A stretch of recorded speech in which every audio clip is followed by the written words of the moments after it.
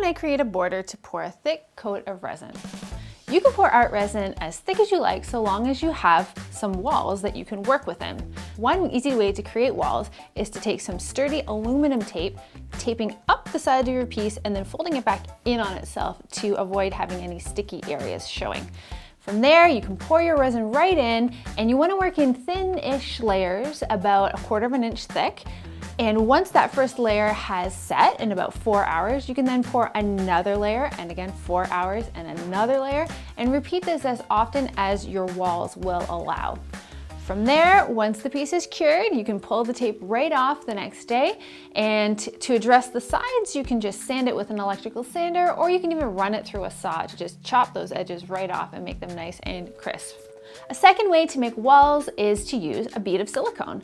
Silicone is great because you can make any kind of organic shape that you like. Just pump it out onto a piece of acetate, because art resin won't stick to acetate or to silicone. And once you have your shape defined, you can pour the resin inside and leave it to cure. And then when it's cured, you can just pull the silicone away and pull the art resin piece right up off of the acetate. It's as easy as that.